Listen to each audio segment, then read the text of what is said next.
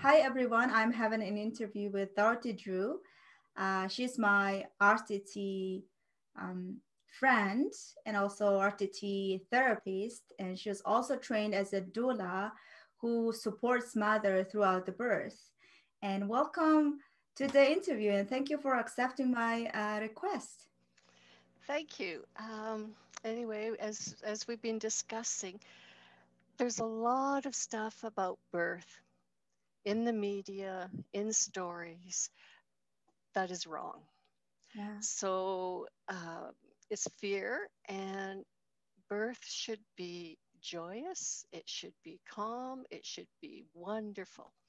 And so when you see a movie or a TV show that shows a woman suffering, shows a woman in agony, that especially if young girls see that, then they become afraid.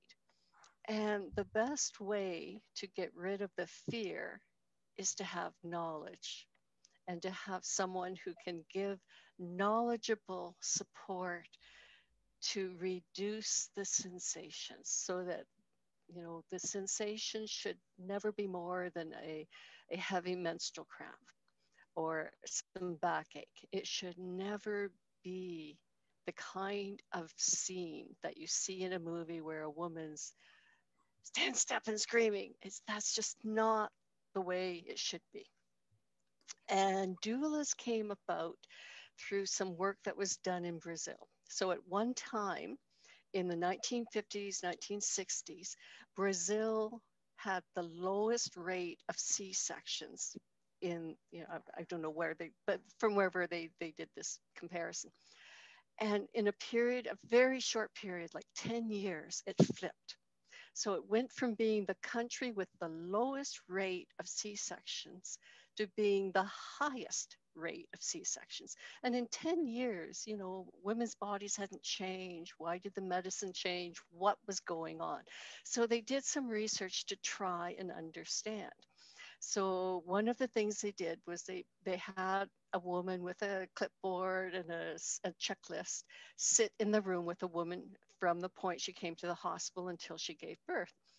And then they found the women in this study group had fewer C-sections. And it was like, how could this be? This woman, all she did was sit there with a clipboard and a pen. She didn't do anything. She was not encouraged to talk to the woman. She was not encouraged to provide comfort message. What was going on? So they talked to the mothers, and the mother said something like, well, she was sitting there in the room, and as long as she was calm, I knew everything was okay.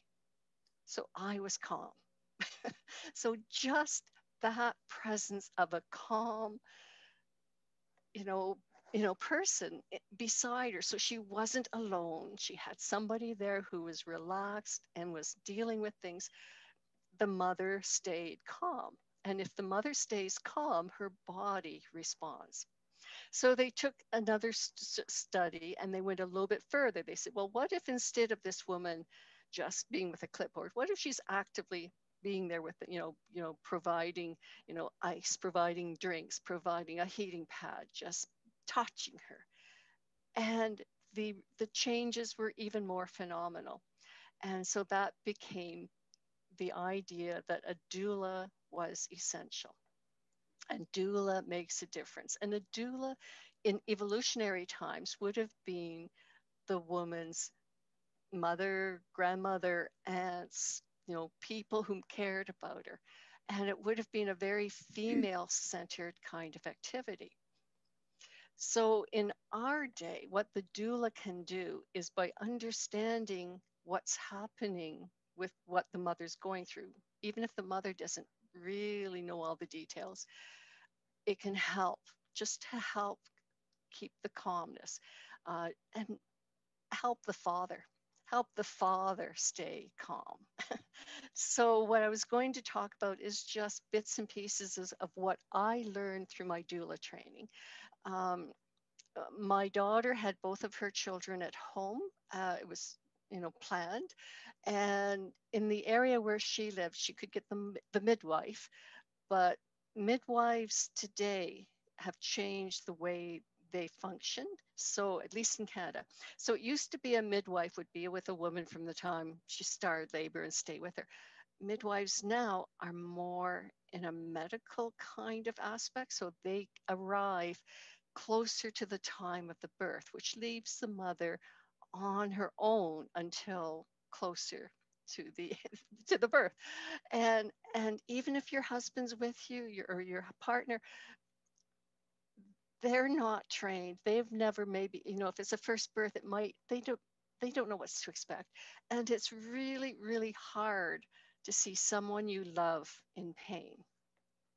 For me, if I had not been trained as a doula to, the first birth, other than my own births, the first birth I witnessed was hers. And if I hadn't been trained as a doula, first of all, I might have been more freaked out about her sitting in a pool of water to give birth. I might have been more freaked out about everything going on.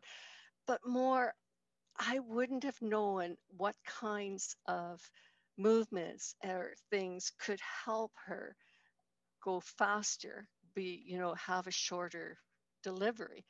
And so anyway, it was such a joyous occasion. That's when I decided, well, this is something I really want to do. And I've been with several women who I worked with who also were in situations where they didn't have a grandmother nearby, and or didn't have the training, or couldn't afford a doula, or couldn't get a doula. So I worked with them, and it was always a learning experience. It was something I thought I was going to do in retirement because I loved doing it. And then the last birth I was witness for, doula for, it was like 3 days. And I thought, I can't do this. And I sort of wish I knew then what I know now about the more emotional aspects, because she was someone whose mother had a traumatic birth. And when I went to her place, and she'd already been in labor for a while, her room was brightly lit up. She was in the living room, lots of light. And that's not the way birth is supposed to be. It should be dim light. And when you go to the hospital and they have all the bright fluorescent lights, just light can slow down. And we're meant to be able to go into labor and stop the labor if there's danger, so that, if a tiger's nearby, if we're in labor, we don't want to give birth when the tiger's there. So we have chemicals in our brain that can stop labor with fear, Yeah, and that allows the woman to go to a safe place. that's But called that, adrenaline. yeah, but that fear, whether the fear is because there's a tiger nearby, or because a woman doesn't know what's going on, or because being changed, that fear stops labor, extends it. And the longer labor goes on, the more chances there are of medical intervention. And once there's medical intervention, it becomes a cycle. Yeah. And so that's sort of a summary of what I've done as a doula. So anyway, I realized I don't have the stamina to do this kind of thing. So, but I would love to otherwise.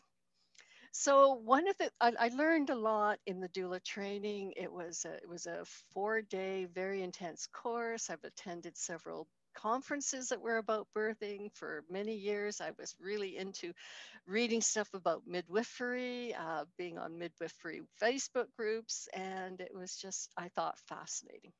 So I'm just going to do a summary of some of the kinds of things that you might not easily find. So I really highly recommend any of the videos or the books about doulas, because they will give your husband a chance to understand. The more understanding you have of your own body, then as you go through the process of delivery, you know what's going on, So the big thing to understand is that any birthing sensation, even at the height of just before the baby's born, is a short period of time, intense but short, and then you've got a period to relax. So before anything even happens, the interaction with your husband matters. And that woman, the last one I had, I found she didn't have sex with her husband after she became pregnant because they were afraid of damaging the baby. Well, your body is designed to protect the baby. Your body is designed for the chemicals of orgasm to be good for the mother, good for the baby. And but it tells the mind that okay, I'm going to say father. Okay, so the father is there. The father is his job is to protect the mother. So if you're having sex with him, your body can relax because your body knows you're safe. The other thing they've found out is that there are chemicals in the semen that promote the beginning of the birth process. So birth will happen even if you don't have sex with somebody, but it will happen faster and more when you want it with the presence of semen, those chemicals. So there are times like for risk of premature babies where the physician may tell you, no, they won't even allow you to hug your husband because those chemicals might promote labor. And but when it's time, when you're at your due date, when you're big, you want it to be over with, the more sex you can have, the better. Yeah. So is it something And to do with the oxytocin hormone? When you deliver, well, you need that more of that oxytocin, right? well, there is it's even beyond that. There is an actual chemical that's used medically to promote labor, especially if the woman's, beyond her due date. And that chemical was originally derived from semen. Ah, that's So correct. there, I don't, I should have looked up what the name was, but anyway, just say there's a chemical there, and this chemical will signal the body to begin childbirth. Yeah. You know, and and one of the comfort measures is that being held by the father, and that's so important. Touch matters so much. So at the very beginning, before it's even defined as labor, changes have to happen. I was trying to find some pictures and I couldn't find any that illustrated it as well as my doula teacher, who had a really proper kind of thing. But if you think of this as the uterus, so this is the top of the uterus, and the baby inside, and then the cervix. Yeah. So the cervix throughout pregnancy, it's thick and it's long, it's holding the baby in, it's protecting the baby. What it has to do before it can begin to dilate, which is opening, which is when the beginning of labor is defined, is it has to thin. And in order to do that, the muscles at the top of the uterus begin to contract and they the uterus up until this cervix is thin. It's still closed, but it's thin. And that process can start 2, 3 weeks before birth, little tiny sensations. It can happen in 20 minutes. But if a woman's afraid, it can take a long time. And it's a period of time where a woman usually has a burst of energy. And it's so frequent that it's called like nesting. And women will go crazy cleaning up the house, getting prepared, getting the babies. Don't waste your energy because that energy is precious. So what is good is doing things like going for a walk, because walking is emotion. It rocks the baby, it soothes the baby, but it begins the process of childbirth. So by walking, there's the pelvic bones are fused together by cartilage ligaments. And during pregnancy, that starts to stretch out. That that's part of, like women who have childbirth will have bigger hips because those ligaments stretch out and will never get back to, that's a badge of honor. But during the childbirth process, those ligaments become much more liquidy and they will actually stretch. So the hips will open up. And because we're upright, it means a difference in how the pelvic bones form. So the very top of the hip joints, it's an oval, not a circle. And it's oval with the biggest part being from the front of the body to the back of the body. So to begin with, the baby has to go down with its head facing either forward or backwards. If it tries to go sideways, it can't go. It has to go that way. But then it gets partway through and the formation of the hip opening changes. So then the widest part is between the hips. So it's wider sideways. And so that means for the baby to get its head through, to get its shoulders through, it has to go down facing frontwards or backwards. And then it has to turn and then it can come out. Yeah, yeah, exactly. And that's that change, that bottom part where most mammals don't have that.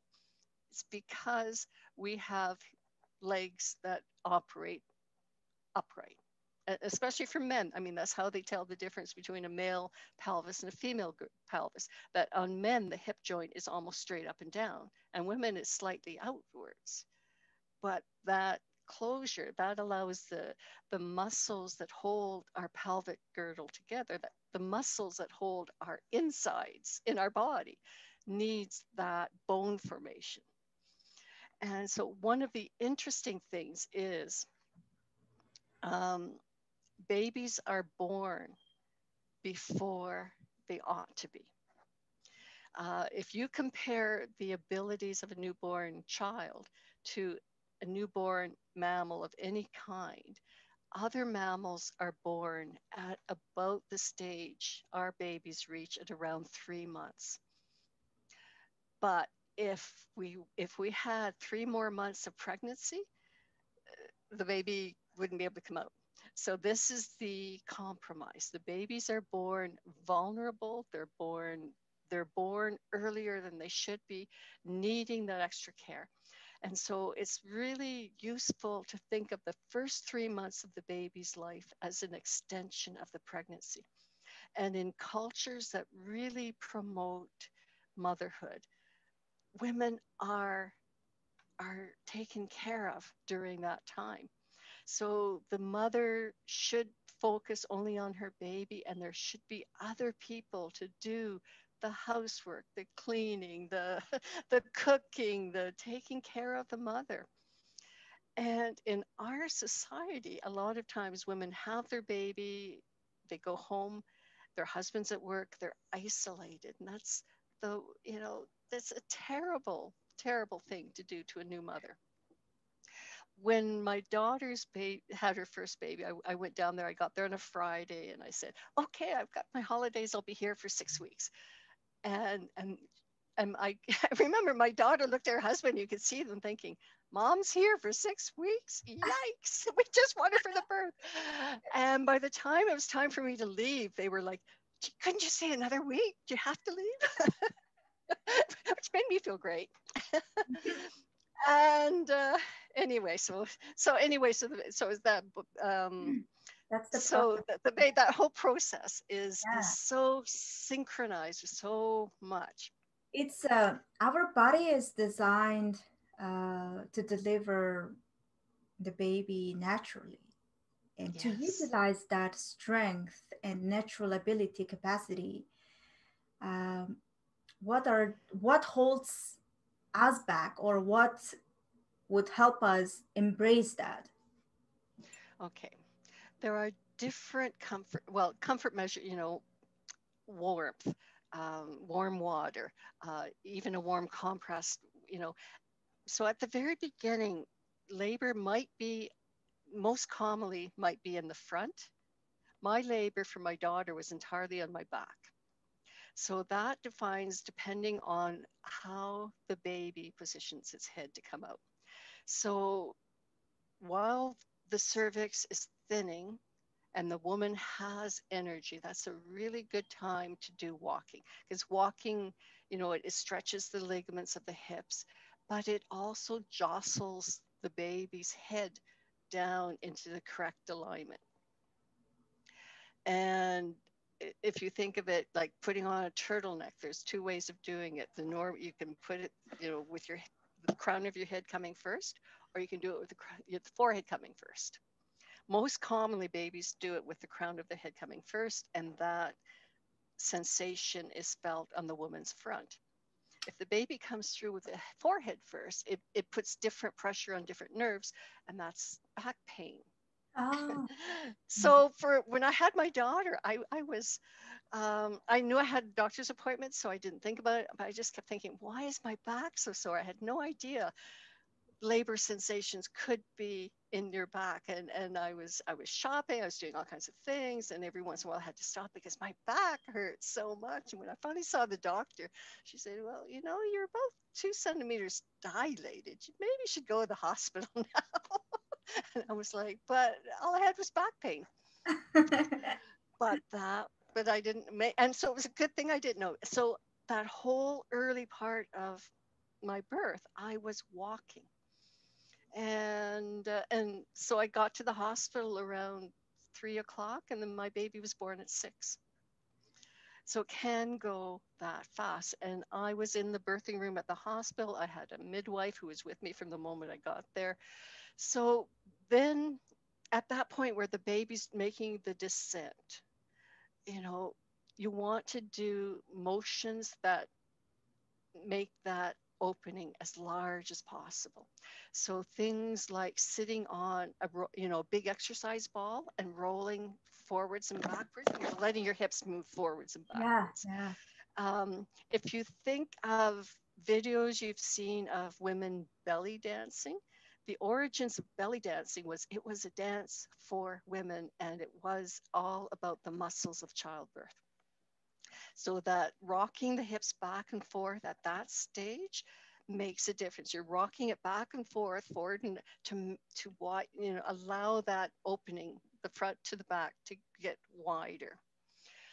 Comfort measures depend on, if it's belly sensations, the warmth, the light massage, the holding. Um, One of the things the doula trainer said, the husband's genitalia should be as close as possible to the woman's genitalia. So she promoted at that point slow dancing kind of motions where Ah, you're putting your weight on the husband. He's got his arms around you. His in a his way, his it's stuff more, is his yeah, yeah in a way, yeah it's creating that warm, safe environment. right And also, our skin has sensors that creates um, happiness hormones. yeah that Yeah, touch the touches that. but but staying upright helps, but if you go to the hospital and they put you flat on your back and they put these monitors on you, flat on your back stops gravity from assisting you. It slows it down. You've got this thing around you, you can't move. It's scary. Yeah, So even if you are in the hospital and they put these monitors around you, if you can try and have it so that it's one that allows you to stand up, walk a little bit, having your husband's arms around you is really, really makes a difference. And then there's various exercises that, like the rolling on an exercise ball is really, really good. And so at that stage, and then when the baby starts to turn, you want to do motions that stretch the body sideways. So things like squatting, which is why the normal childbirth position is a squat. And the childbirth chair makes it more comfortable for a woman to be in that squatting position. A childbirth chair will have arms on it so a woman can squat down.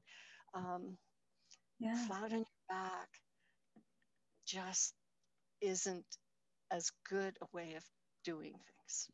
The body isn't designed to be. no. The story I heard was there was a king of France who wanted to see his baby born. And so that was the first time where a woman was sort of flat on her back to have a baby. Yeah, at the hospital, So, they just if you get epidural and any pain medication, you have to lay down on your bed and then just labor like this. And so it goes against the nature, that natural capacity for us to deliver a baby. and It there makes it wrong. are, if they ever want to do medical intervention, you sort of say, well, what will it do? But also you say, what happens if I don't? Mm. So the epidural, if you're coping, if you're, you have that really short period of time of intense sensation, and then you can relax, um, that means you don't need the epidural, because there are complications that can happen.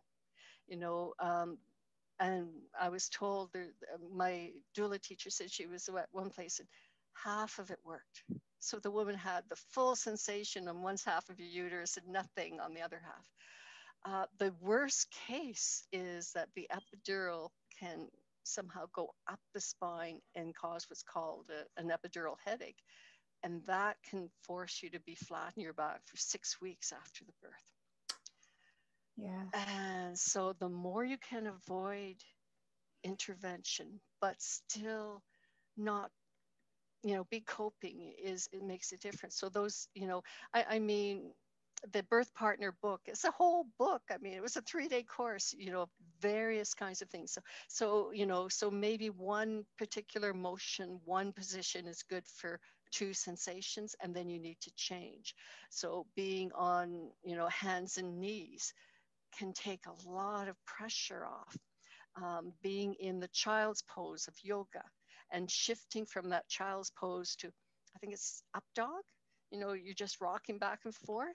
Yeah. That allows the hips to open up, to relax, which is what you want. Being aware, if you clench your fist, you're taking oxygen. So opening your fist, automatic letting loose, Yeah. letting go, Letting but for allow that tension. Yeah. but allowing more oxygen to go to the uterus, go to the baby. So you're not draining the oxygen away from the baby. And one of the really neat things is the shape of the mouth can mimic the shape of the cervix. So Ah. if you grimace, if you tighten your lips, Yeah. you're signaling your mind, tighten the cervix. And you want you want your mouth to be relaxed. You want your jaws to be relaxed, because you want your cervix to relax, to Yeah. open up. Body really mimics what's going on in our mind. So it makes me want to ask about this mental and emotional aspect of delivery. And you, before this interview, we talked about a little bit of emotional aspects, and Okay. then maybe we could touch on the mental aspects, which is the ability to make your mind and body cooperate, work together to make your delivery smooth. One of the observations of my doula instructor was that women who were born by C-section were more likely to need a C-section. And the theory was that maybe there's something about the chemicals, the oxytocin, maybe something needs to be triggered by a vaginal birth. But knowing now about how birth memories can be stored, I would say, I mean, going into a C section, even going into an epidural is scary, because it stops sensation, it slows it down, it makes it longer. So I would say more likely women who were born by C section will be carrying the trauma their mother went through. And the history of childbirth and what happens and how women are treated is fascinating. And that's whole books on it. And I said it was even going back to the time of the witch hunts, because women were choosing to go with midwives because they had better results than with the physicians at the time, at least in Eastern and Western Europe. Physicians who went from working with diseased people to childbirth without washing their hands, and then wondered why the woman died of fever. So people observed that. People knew that it was safer to be with a midwife than a male physician. So what did they do? They started witch hunts against midwives. And midwives were some of the really targeted women in these slaughters. So even going back that long ago. And then in around the 1920s, with the development of anesthesia, they had they said, this is great. A woman won't feel anything. There won't be any pain. What they didn't say was, yes, the woman feels the pain, will be suffering even more, but she won't remember it. So, what was happening is women were in intense agony. They were in so much agony, they were punching, they were clawing, they were hurting themselves or hurting the people around them. So, what did the medical people do? They restrained them. So, women were tied up, they were flat on their back, tied up, No. isolated, alone. But when it was over, they didn't remember anything. And really, it's a tremendous joy, that memory. I mean, you don't want to remember some of the sensations, but the whole overall experience is something to treasure. When my daughter was born and I went to visit my husband's grandmother in the nursing home, there's all these women who are in their 80s and 90s. And I guess they hadn't had, it was only urban areas, rich people got this anesthetic. They could remember the day of their birthing, the childbirth. And they could say it was a sunny day and I did this laundry. And then, I mean, they were 90 years old. So their birth experience was like 60, 70 years ago. And they had that memory, they treasured it and they wanted to share it. So by making it an unpleasant experience, that's not a memory you would want to remember, memory you would want to share, but they had these drugs that made it so you forgot. You couldn't remember it. So they call it twilight sleep. It was a very unpleasant experience. So if you think of that, for me, that was my mother's era. My mother was in a rural area. She was born at home, but people my age, their mothers very possibly went through this experience, this twilight sleep, which was painful, agonizing, awful. So if those memories were stored up, then when they had childbirth, they would remember fear. And the movies and TV shows didn't help either. So for people your age, that's maybe 3 generations, 4 generations ago, but how much of what you have from your birth memories is carried forward from your grandmother. And the other really interesting thing to realize is the cell that produced you was produced in your mother's body while she was in utero. So the cell that produced you was contained inside your grandmother's body before. So I think that really, really is, to me, it's fascinating, this Yeah. connection of how important grandmothers to mothers should be, and how much of the women who couldn't nurse their babies, couldn't connect to their babies, were in deep depression, had postpartum depression, how much of that was caused by the medical intervention that caused agony, caused fear, took away their chance to have a joyous memory. Yeah. And for me, my second pregnancy was all kinds of things went wrong. And my twins were born when I was 6 months pregnant. So I was 27 weeks gestation. It was an emergency C-section. They were expected to be, they weren't expected to live. And so I've gone through both. And they say it's actually worse to go through a C-section at that stage because your uterus thins out as the baby grows. So my uterus is still, so there's a lot more tissue to heal. It was like a year after my twins' birth before I had the strength and the stamina to do a full circuit of the grocery store, before I could walk easily, before I could walk without pain. So yes, my C-section was worse than, say, an at-term C-section. But having experienced a vaginal birth and having unmedicated vaginal birth and a C-section, I mean, hands down. um, because if you have an epidural, your baby's coming out um, anesthetized. So when the baby's born, and then they often say, and so having a lactation consultant to be near you, having a woman knowledgeable about breastfeeding makes a huge difference. And a friend's daughter just had a baby, and they said, well, they didn't bring her the baby for a whole bunch of reasons until her milk came in. Well, it usually takes 24 to 48 hours before your milk comes in. And the pre-milk, the colostrum, is so essential for the baby. The colostrum is filled with antibodies and stem cells. And and I don't know if this is true, but I was told that the scent of the colostrum is the same scent as the amniotic fluid. So Yeah. for the baby to be able to nurse the colostrum is a sense of being at home, being at peace, being cared for. Yeah. And they've done studies where if they simply place the baby on the mother's stomach, the baby will squirm and move up until the baby reaches her breast. And what the baby's homing in on is the smell. Yeah.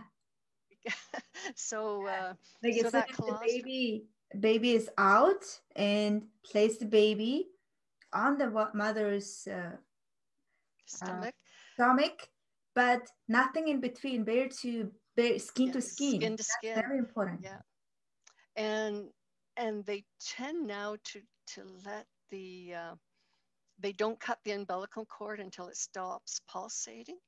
But Uh, the tradition was that, as soon as the baby's out, they tie it off and cut it off. Well, that reduces the amount of blood cells that can go into the baby. And so the baby, then there's more likely to be jaundice, that kind of thing, because we're not meant to be that way. yeah, We're meant for the baby to stay attached until and also by the initial, like nursing immediately after childbirth, allows the uterus to contract and allows the placenta to be expelled, and and so it's all connected. It's all, it's all a very, I mean, we've had evolution to make it work, and so in evolutionary times, you might not know my uterus is doing this or my bones are in this position. But as a female child of a tribe, you would have grown up witnessing childbirth, and you would have witnessed the comfort measures that helped a woman. You would have witnessed the kinds of motions, the kinds of positions that, the woman in labor, that's giving childbirth would have been encouraged to take. You would have witnessed new mothers nursing their newborn. You would have witnessed um, older children being nursed. When my daughter was born, my doctor insisted that 6 months, no supplements, which was really hard because back then maternity leave was 12 weeks. yeah, So I worked until my due date, which was unheard of. If I had gotten pregnant 2 years earlier, they could have and probably would have fired me simply for being pregnant. So there was a new change in the human rights law, which allowed women to work while they were pregnant. Back in the 70s, like as soon as a woman started to show, she was usually fired. It just was not accepted for a woman with pregnancy to be in society. So anyway, I worked to the due date. So I had and that was the beginning, the very beginning. And I had a lot of people say to me, "You chose to have that child. I, as a taxpayer, shouldn't be paying for you to have maternity leave." Da, da, da. So anyway, but it was 12 weeks. I mean, now you figure it's like a full year. In Europe, it's 5 years. yeah, So anyway, so despite going back to work, I would express my milk. I didn't need a pump. I could do it with my hands. And my mother was babysitting my daughter, and I'd give the frozen milk to her every morning. And so my mother agreed. But when I got to about 6 months, my parents were starting to say, yeah, okay. So I started to wean her, but I was still nursing her. And this extended nursing, that was kind of, and my grandfather had been born in 1902, and he came to my defense, and he said he could remember as a child seeing the toddlers on his street. So this would be about 1910. And he said, if the mother did not nurse her toddler, the child died. So we're not talking newborns, we're not talking infants, we're talking 2, 3, 4 year old children being nursed, extended nurse. And so I nursed my daughter until she was 4. And I, I had great difficulty, great problems, but I did manage to nurse my sons. And I nursed them until they were 5. And what was really interesting is my one son who had extensive birth damage, um, he had his first seizure a week after I stopped nursing. Oh. And when I took him to the hospital, because it was so severe, they said, well, he was, premature. He had this brain damage. If it was connected to the brain damage, he would have had seizures all the way along. And so nursing him, even though I was working, I was a single mom by that point, was enough that his brain stayed calm and he didn't have seizures. So, but that's that whole idea of extended nursing is something that's maybe not entirely read about or known to you, but it's something that's really worth considering. That's right. I mean, Mongolia has the culture of nursing for a longer period of time. And now, though, now with the media influence, they're trying to stop it earlier so that you can have your nice boobs and etc. etc. But in reality, it's so much better for the mother. yeah, I remember at one point I was nursing my daughter and she was getting close to a year, and it'd been a really stressful, awful day, and she was having trouble, and she finally my milk let down, and I felt this rush of, it was probably oxytocin, but it was like being high. And I just felt, it really struck me. I realized my house could be on fire right now and I wouldn't care. I felt so wonderful. yeah. So But bonding. what they find, the longer you nurse a child, and especially if you're doing complete total nursing, no supplements, no water, it delays the menstrual periods, which means you've got more blood, more energy for your own health. With my twins, they spent 3 months in the intensive care unit. My periods had come back before they were out of the hospital, but maybe especially because they were twins, because I did exclusive nursing, my periods stopped again for about 6 months. Um, Women have less breast cancer the longer and more babies that they nurse. Yeah. Their babies will have better dental stuff because you have to work to nurse. You don't have to work so hard to drink from a bottle. So babies who are nursed, especially extended nursing, are less likely to require, or orthodontics are less likely to require, or if they do, it'll be for a shorter time. They're getting the stem cells from the mother, so they're less likely to get sick. My daughter was not on antibiotics until after I stopped nursing her. So she was like 4.5 the first time she had a bout of antibiotics. And she was at a walk-in clinic, and the doctor had never seen a 4-year-old who'd never been on it, because he said, well, what's her reaction to antibiotics? I said, she's never had them. And he had never seen a child who was 4 years old who'd never been on antibiotics. Yeah. So there's a lot of benefits to the mother that they don't tell you about. There's a huge lot of benefits to the baby, but certainly for the newborn, that colostrum is so important. Yeah. Yeah. And Hi, Dorothy. Can I bring you back to a question, which is when women are pregnant, carrying the baby, I found that this could be also a stressful time. They are anticipating fear. They don't know, there's uncertainty how they're gonna live their life after the baby is born, and etc etc, all the worries and fears and anxiety. And maybe you could be all sorts of societal and cultural conditioning can affect. But how, what would you suggest for those women who are experiencing high level of anxiety and stress and fear through to um, to relieve from it throughout the There, pregnancy and also during the delivery? there's that whole thing of you can't control what's out there. You can only control what's inside. So you just let it go and turn your thoughts inwards. You massage your baby, you sing to your baby, you focus on your baby, you tell your baby how much love you have, how you're excited, you're going to be thrilled to hold the baby. Yeah, You look forward to good things. You look forward to being able to hold that baby, being able to rock the baby, sing to the baby. You look forward to nursing the baby because it's, as long as you've got someone who can help you through the initial parts. The initial part can be a challenge, yeah, but when you get through that, it's wonderful. You look forward to happiness. You look forward to joy. yeah, You try to emotionally connect to your partner. You have him massage your baby. You have him talk to your baby. You have him sing to the baby.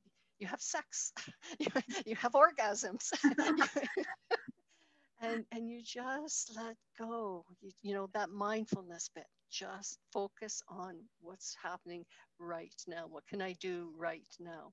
mm, Right now, I can give my baby love. Right now, I can care for my body. Right now, um, do motions that will help to soothe my baby. Walking's fantastic. That rocking, that motion of rocking a baby, that's what the baby feels in uterus. So you turn inwards.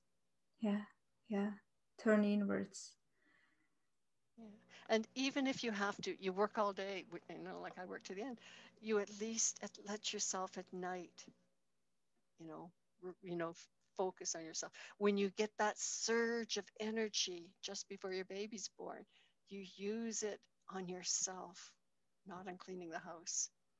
Yeah. Um, you investigate. I don't know in Mongolia if they encourage mothers to sleep with their babies. Oh, yeah, they do. Okay. Um, my baby was never in a crib except at my mother's place. I had a mattress on the floor. My baby slept beside me. I knew I had to do this because I knew I had to go back to work. So I knew the only way she was going to get full, complete nursing was if I slept with her. Yeah, And I found a few books that encourage me. There's a lot about why it's good to sleep with your baby, but in the culture of when my daughter was born, that was considered really, really dangerous. You might roll yeah, over on your baby. And the doula said, as long as you're not drunk, you're not using drugs, you are not going to roll over on your baby. And my husband tended to be a very restless sleeper. And there was one time he was rolling over and he sort of landed against Christine and she just whimpered and he immediately rolled back. So like even deep sleep, my husband was aware of this baby. So yeah, it's why a lot of times people say you shouldn't sleep with the baby because you won't sleep as well. But compared to getting up to a crying baby and sitting in a chair and nursing the baby or giving the baby a bottle and then going back to bed, I think you get a lot more sleep if the baby sleeps with you. yeah. But When nowadays, my twins were born, I did like musical beds because especially when they got to be toddlers. So I'd often go to sleep in one room and then I'd go to the other room and then and even when my daughter after the boys were born and she was sort of independent, I remember one time she came up, she got up and went to the bathroom in the middle of the night and she came back and said she came to me to put her back to bed. Rather than going to the bathroom and going back to bed herself, she needed me to put her back to bed. So I was kind of like, oh no. yeah, So if you can be around other mothers with a baby at the same stage, it really helps. When my daughter was born, the Leche League was a really crucial, grassroots connecting kind of organization, and I would go like once a month, and all these other women had babies. Like when you have a baby that's 6 weeks old, the baby's going through certain problems that nobody else except another mother with a 6-week-old baby wants to talk about or cares about. When you've got a 6-week-old baby and that baby has a diaper rash, that's life threatening. Yeah. But only to another mother who has a 6-week-old baby with a diaper rash. So if you can be around other women who are pregnant, um, be around women who have just had a newborn, you know, um, just to, because that's real. Women being with their babies is real. The Yeah. stuff in the world out there, Yeah. that's not real. Exactly. And also throughout the RTT practice, uh, I have learned that early attachment is so critical, that there shouldn't be nothing in between, including your phone and including your work. And as soon as the baby gets the sense that I'm the second or I'm the third, I'm not that important, it really sets the Mhm. baby up, the infant, the baby up for the self-esteem issues. In Mongolia, does the grandmother have a lot of presence in the Yeah, family? yeah. Okay. It's Yeah, that's sorry, good. go on. Yeah, there was some research done looking at the census of in Germany in medieval times, and they found that the families where the woman's mother lived with them had the highest rate of the children surviving childhood and becoming adults. The Yeah, families where no grandmother lived with them had the highest infant mortality rate. And the yeah. ones where it was the mother's father were in between. They couldn't quite come up with why, but maybe the father's mother doesn't get along as well with as the mother's mother. And I know I had a lot of conflict with my mother, but once my daughter was born, I felt she was the only one who understood me. I felt such a rapport with her that I hadn't felt. Awesome. Yeah. And being able to be present with my daughter and spend, the first few weeks with her when my granddaughter was born, and then again when my grandson was born, that made such a difference. And I think and when I was there for the birth of my grandson, I spent most of my time being with my granddaughter, being that transition from her being the only child to being part of a family. Yeah. And with her mother being focused on the newborn, she would have, without me being there, she would have been, I think, much more isolated. Yeah, So, exactly. Well, it's been an hour since we talked about this well, amazing mm, insights and such a tremendous how to say, such amazing wisdom. And I'm glad that we had this conversation. okay. And to just look forward to the birthing process will be joyous, will be exciting, will Yeah, be wonderful. And that's yeah. And tell your mind that it's not something that you should be afraid. It's something that you like Dorothy says.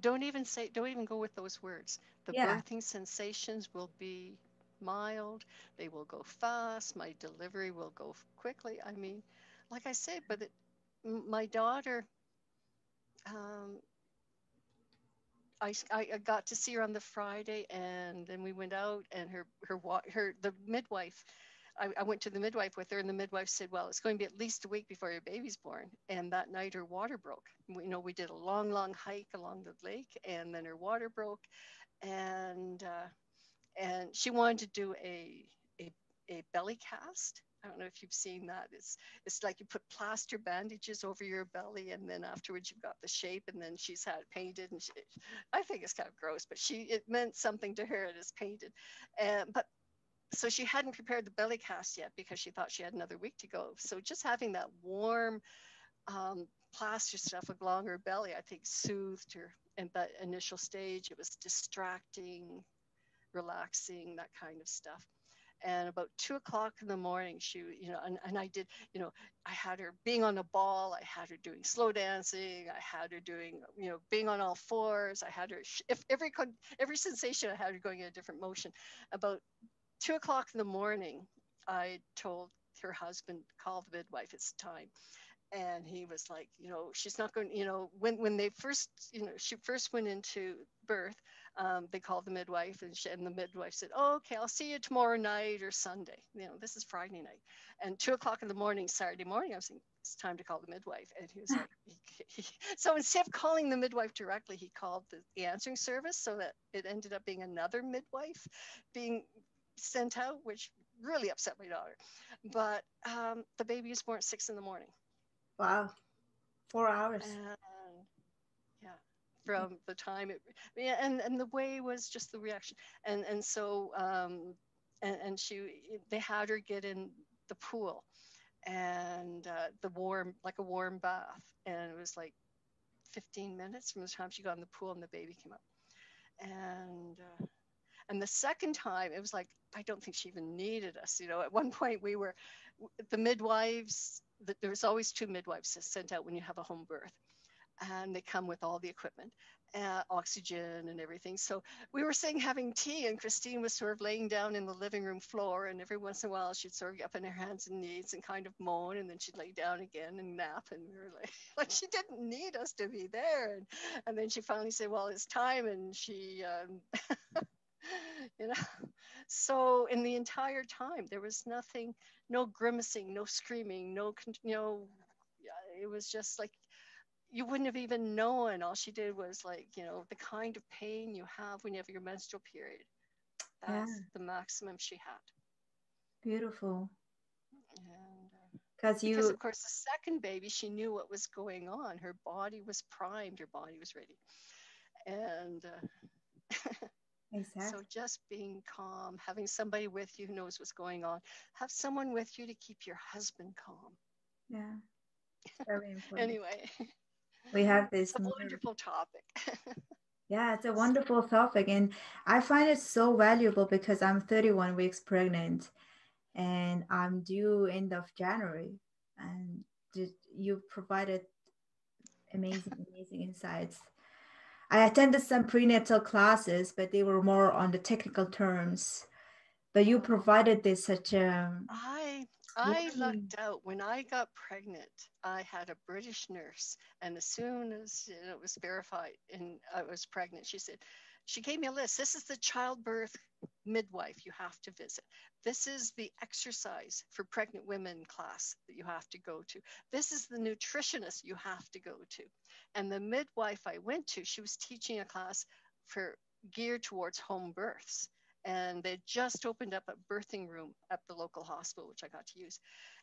And the difference was my friends who are my age, I had to pay the midwife quite a few. It was quite expensive, but my doctor said this is where you have to go to. So I thought, okay, I have to go there. I have to pay her. And my friends all went to the public health unit, which was free. But the difference was I was trained. This is what you do to have your baby, while I was pregnant. And my friends were trained. This is what you do until the doctor comes and gives you drugs. Completely different. yeah, completely different. Exactly. And now And I'm questioning if I should go to a hospital or have a have my baby at home. uh, there are so few midwives in Canada. Your chances, like my daughter signed up with her midwife like 2 weeks after she got pregnant. Oh, If you can get a midwife, great, but there are very few. very few, yeah. There are very few doulas. So if you can't get a midwife, at least get a doula who can come and be with you, hold your hand, you know, say, remind you, relax your mouth, remind you, relax your breathing, remind your husband it's okay. Let your husband calm down. Um, who can go with you to the hospital? Who can maybe remind you to say when they tell you, okay, we want to put this monitor on you, and you can say, well, what happens if I don't? What can go wrong if I do? Because if you ask them, they have to tell you. If you don't ask them, they don't have to tell you. So you say, what does this process do? Hmm. Before you even get attached to that. Oh, yeah.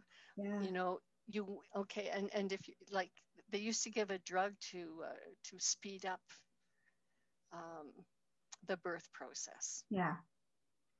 but that drug can have some serious side effects.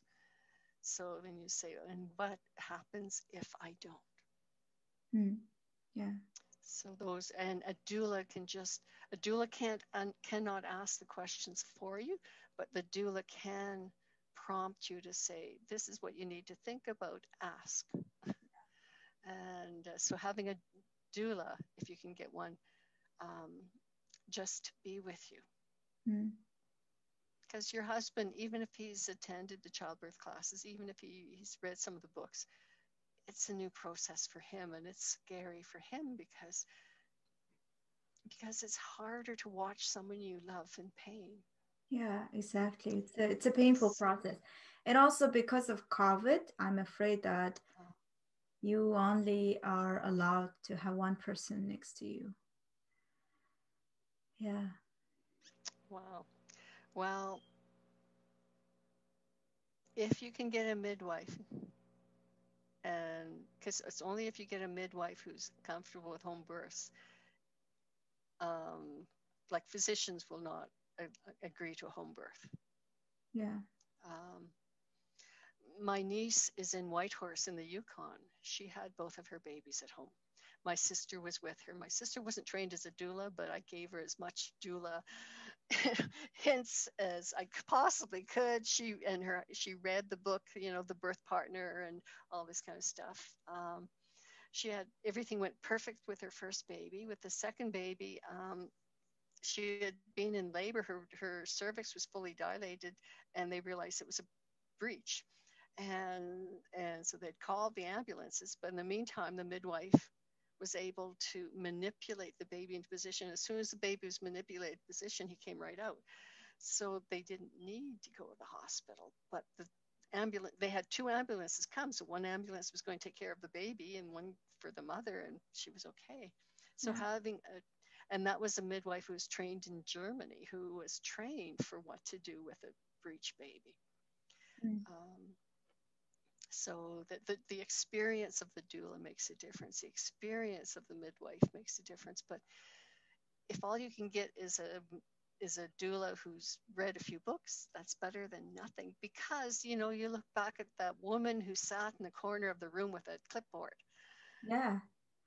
If made a difference. So having someone who knows, who can give the comfort measures, who can help you get onto an exercise ball. Like having an exercise ball is a really good thing to have, or anything that's flexible, allows you to move your hips. To suggest, I mean, and at the beginning, you don't mind people telling you what to do. Towards the end, you're like, what do you mean you want my hands and knees? No.